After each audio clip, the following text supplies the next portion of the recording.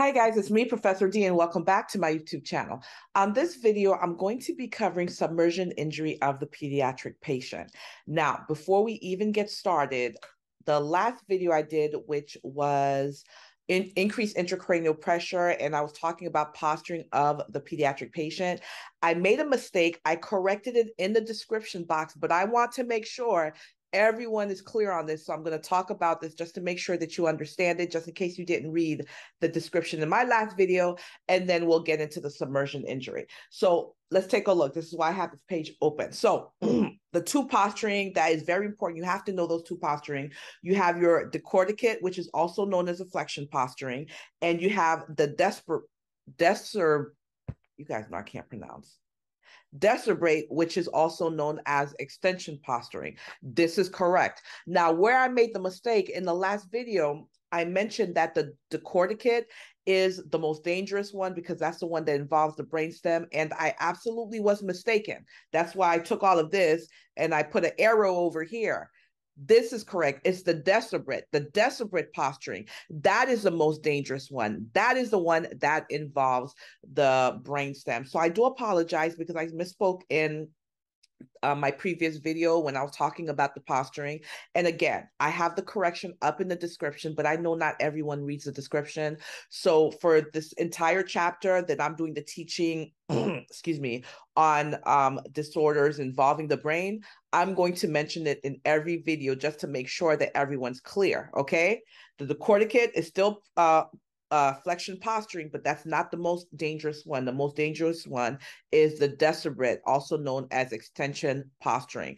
That is the one that's most dangerous. The prognosis is the worst because it involves the midbrain. All right. Now that we got this cleared up, now I can go over to submersion injury. And before I even get started talking about submersion injury, guys, please, if you appreciate the content that I'm trying my best to deliver to you guys on a daily basis, I'm going to ask you to please help support me and help support my channel. You can help the algorithm going so that it shows up on more people's pages, which will help support this channel by liking this video, subscribing to my channel if you haven't done so already, engaging with myself and other learners in the comment section. Let me know what you liked about this video, what you'd like to see more of. Maybe you have a resource that might help somebody else. Engage in the comment section and share my video. If it's possible, share it through text message with a friend or share it on your social media platform with a coworker, maybe a nursing instructor or a classmate. That will really help support my channel. So I appreciate everyone who's been helping me and supporting me thus far. And I ask you to please continue to do so. So without, excuse me, guys, without any further ado, so let's get started. Look what it says. Submersion injury, that's what we're talking about. The term near drowning is no longer used. Instead, we use the term submersion injury. And that should be used until the time of should be used until the time of drowning related death. Now, let me make this a little bit bigger for you.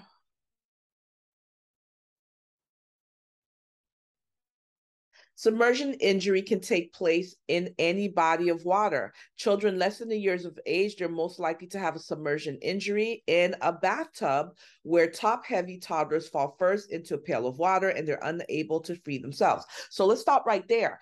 The children who are doing the toddler stage between about 1 to 3 years old, they got the big heads and the small bodies.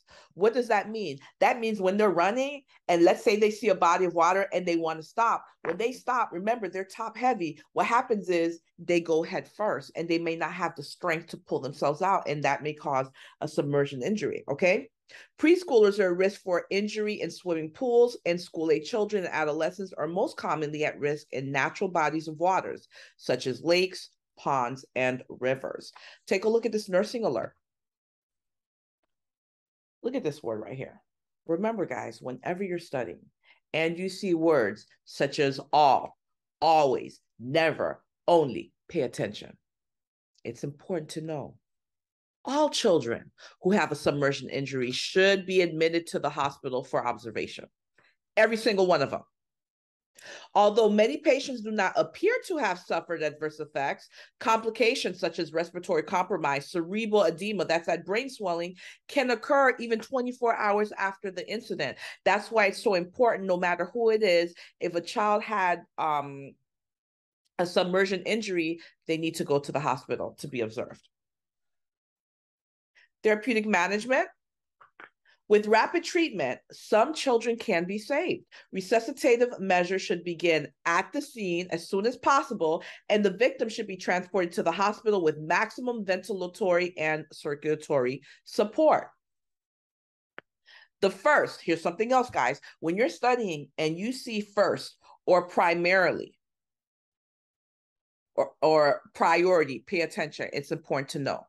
The first priority is to restore oxygen delivery to the cells and prevent further hypoxic damage. All children who have submersion injuries should be hospitalized for observation. Well, this is interesting. This is something else you guys got to pay attention to. Let me tell you something. When you're studying and you see that the author already said something to you in the table, they already said something in the box or a diagram or a figure or an illustration or a nursing alert, and then they take the time to put that same thing that they already told you in text, that's important. Most likely you might see it as a test question. Why do you think they're repeating it twice? They're not doing it just for the heck of it. It's so important. They want to repeat that information to make sure it sticks in your brain. All children who have a submersion injury should be hospitalized for observation. Although some children do not appear to have sustained adverse effects from the event, respiratory compromise and cerebral edema can occur within 24 hours after the incident. In the acute recovery period, fever should be prevented, although prophylactic antibiotics are not recommended. So we want to make sure that patient doesn't develop a fever, but we're not going to give them antibiotics without them having signs and symptoms of infection. We're not going to give that prophylactically. Aspiration pneumonia is a common complication that occurs about 48 to 72 hours after the episode. This is what's known as a dry drowning. Patient almost drowned, you thought they were fine, and then 2 to 3 days later, they pass away. This is what's known as the dry drowning, okay? And let me back up, because this aspiration pneumonia, because these are two different things. So the dry drowning, that's when that patient basically aspirates on the fluid that got into their body when they almost drowned. Now, this aspiration pneumonia, let me ask you something. Are you ever supposed to have fluid in your lungs? Absolutely not. Absolutely not. But what happens is when that patient almost drowned, they ended up getting fluid in their lungs, which you're never supposed to have. What happens with a body of fluid in the body that's not moving or somewhere it's not supposed to be? Bacteria starts to grow. So the patient can start to have, they may develop what's known as aspiration pneumonia. They have pneumonia infection in their lungs from the fluid that they aspirated from when they almost drowned. Okay, so that's your aspiration pneumonia. Let's talk about prognosis. The best predictors of a good outcome are the length of submersion. So obviously, guys, the more amount of time the patient was submersed, the worse their prognosis is going to be. And the less amount of time, the better the prognosis is going to be. So the best predictors of a good outcome are the length of submission, less than 5 minutes, and the presence of sinus rhythm, reactive pupils, and neurological responsiveness at the scenes. Those are 3 things we absolutely do want to see. Nursing management.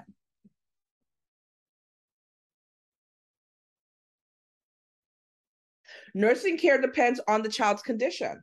A child who survived may need intensive respiratory nursing care with attention to the vital signs, mechanical ventilation or tracheostomy, blood gas determination, chest x-ray, IV infusion.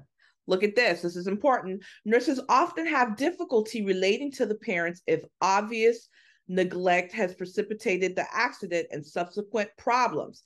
It is important for those who care for these children and their families to assess their own feelings about the situation, in addition to assessing the family's coping abilities and resources. And guys, this is a common theme across nursing, across the board. Before you can effectively care for your patient, and since we're dealing with peds, also the family members, especially the parents, you have to confront your feelings and your emotions about the patient, the family, and the situation itself.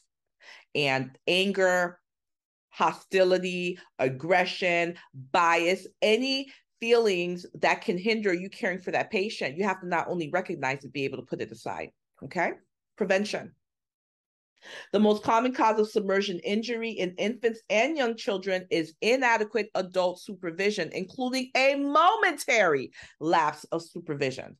This means that an adult, a responsible adult, must have eyes on that child every single second, because all it takes is a second for submersion injury to happen.